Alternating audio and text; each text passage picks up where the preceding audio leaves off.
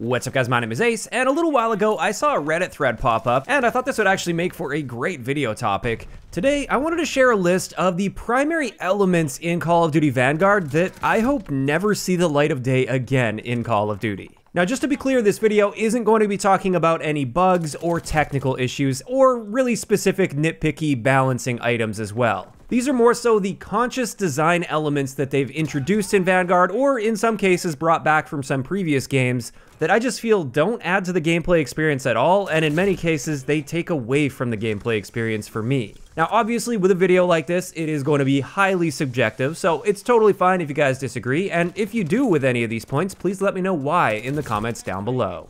And diving right in, keeping in mind this is in no particular order, let's start it off with a brand new feature that they introduced in Vanguard that we've never seen before in Call of Duty, and this is the suppression system. Now, for those that aren't aware, this is a very slight slowdown that you get to your movement speed when an enemy shoots near you. This also applies if they're hitting you, but even if they're near misses and they're shooting near you, your movement speed will be slowed down slightly. Now, to be clear, I don't think this is a major annoyance with the game or anything. It's not a game breaker for me, and if it really is a problem, you can always use the Dauntless perk in order to fully counter suppression. But at the end of the day, when I look at the suppression mechanic, the big question that pops into my mind is, what does this add to the gameplay experience? How does this make the gameplay any better than the alternative, which is not having it at all? And I really just can't think of a solid answer for this. I don't feel players should be rewarded in any way whatsoever if they're missing their target. And also, it's not like this is a fun mechanic to use. This doesn't really add anything to the person that's shooting at an enemy player.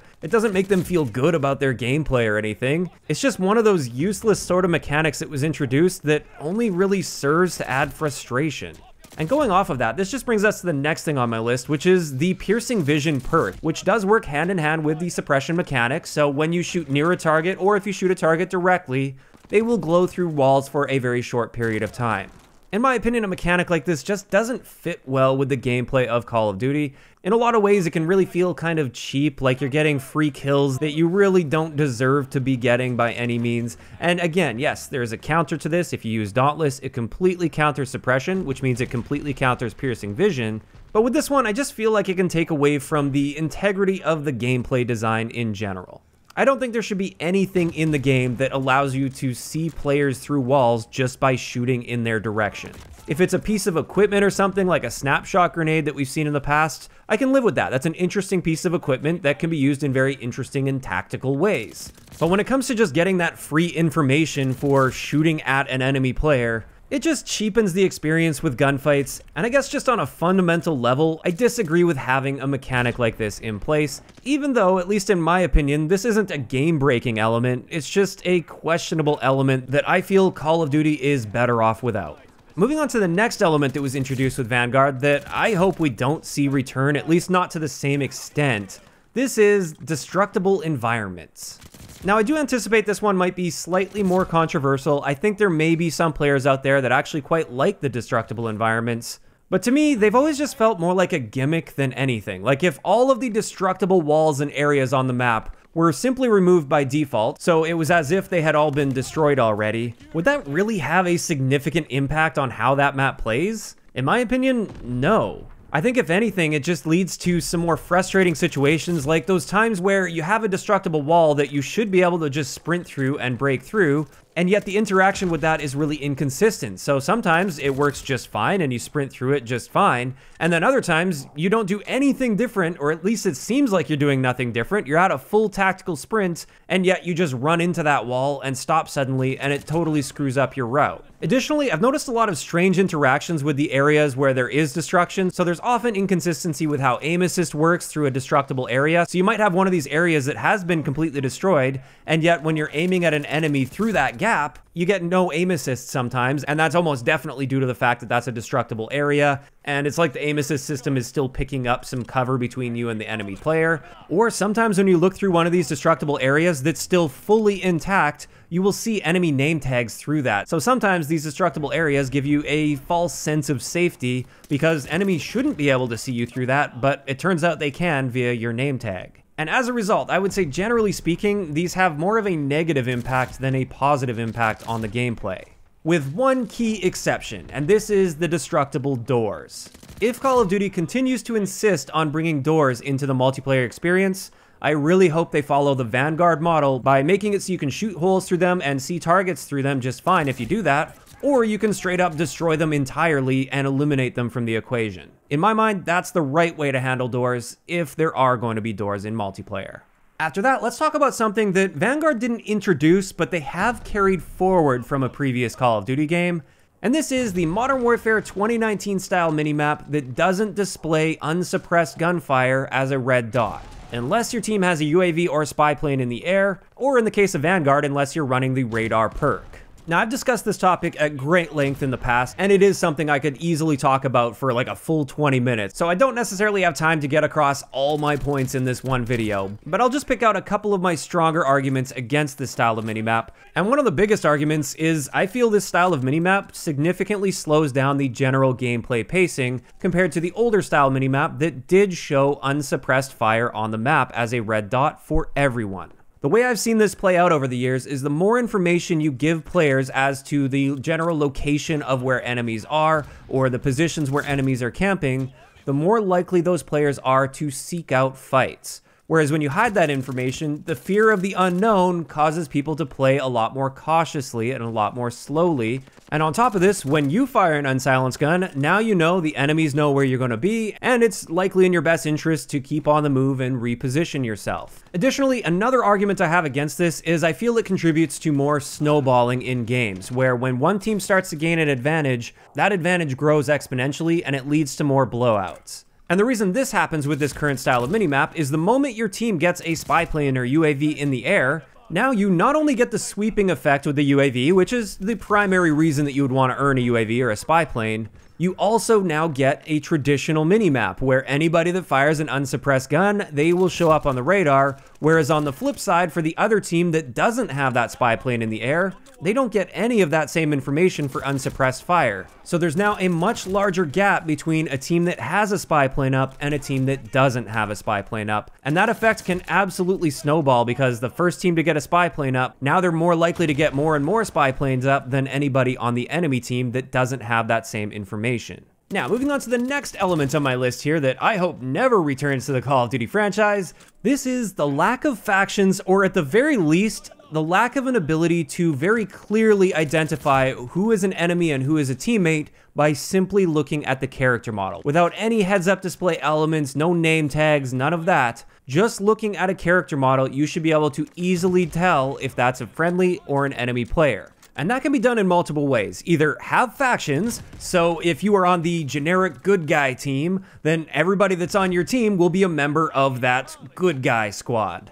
Whereas if you're on the quote-unquote bad guy team, then all of your enemies are going to be the good guy team. Either that, or if you are going to mix and match player models so that you can use the same character no matter which side you're playing on, then I feel there needs to be some clear distinction on the character model that will tell you whether that's a friend or a foe. Again, without relying on any name tags or anything appearing, because sometimes those appear inconsistently, or sometimes you see one of those name tags, but it turns out it's your teammate's name tag who's across the map, and it just happened to appear directly over the head of one of the enemy players. So if that's the case, go the Black Ops 4 route. Put some red lights on the character models for enemy players, and green lights or blue lights for teammates. Simply put, the information should be made available to you, so at a glance at a character model without a heads-up display element, you should be able to tell if that's a friend or a foe.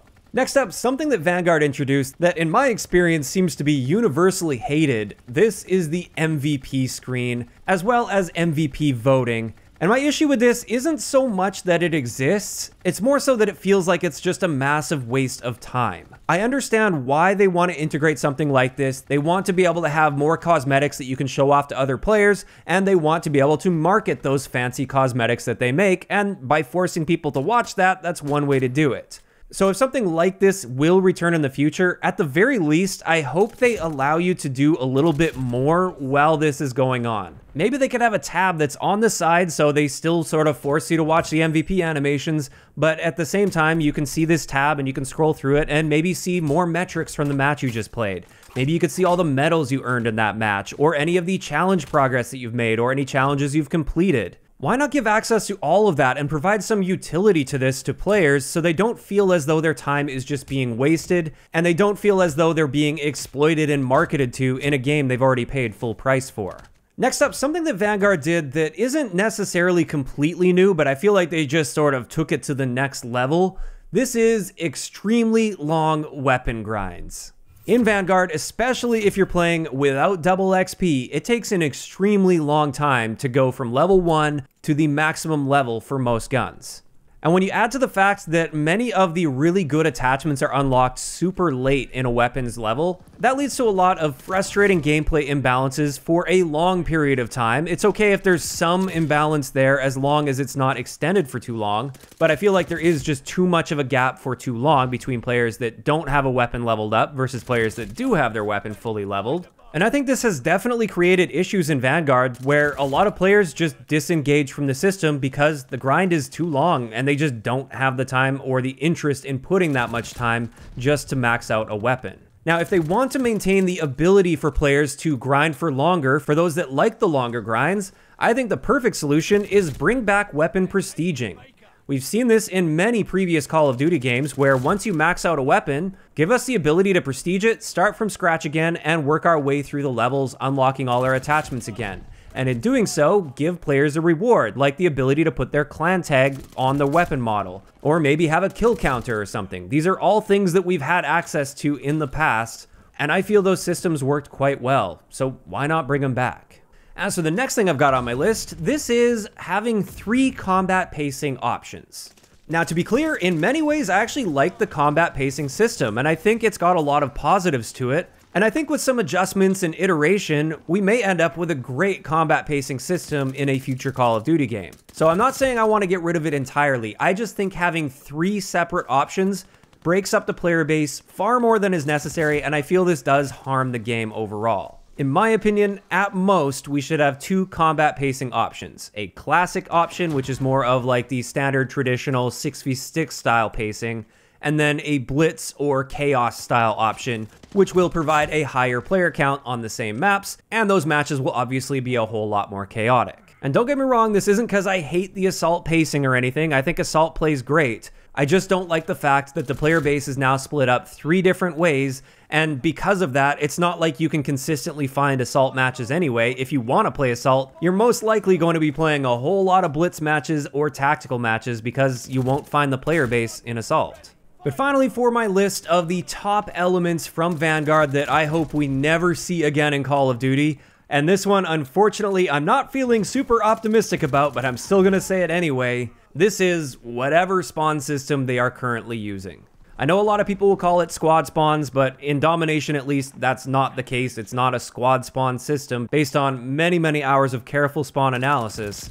But whatever they've got going on right now, it is far worse than the traditional spawning system that we used to see in Call of Duty games. So I don't know what they screwed up, starting with Modern Warfare 2019 spawns, which appears to have carried over at least largely to Vanguard. But whatever changes they made to the spawn algorithm, I really don't want to see it return to the Call of Duty franchise. And with that, that's pretty much time to wrap up the video, but I guess there's one last thing that I should at least just mention here, and that's disbanding lobbies. I know I've talked about this at great length in the past. I think this has had a very serious negative impact on the Call of Duty franchise, and I absolutely despise it, but that's all I'm going to say about that there. And this is where I want to hear from you guys in the comment section below. What are the conscious design elements that were made for Vanguard that you hope never see the light of day again in a Call of Duty game? And I just want to remind you, we're not talking about technical issues and bugs. We're talking about conscious design decisions. If you enjoyed the video, a like rating is always appreciated, and don't forget to subscribe for more if you haven't already. I'll talk to you guys next time.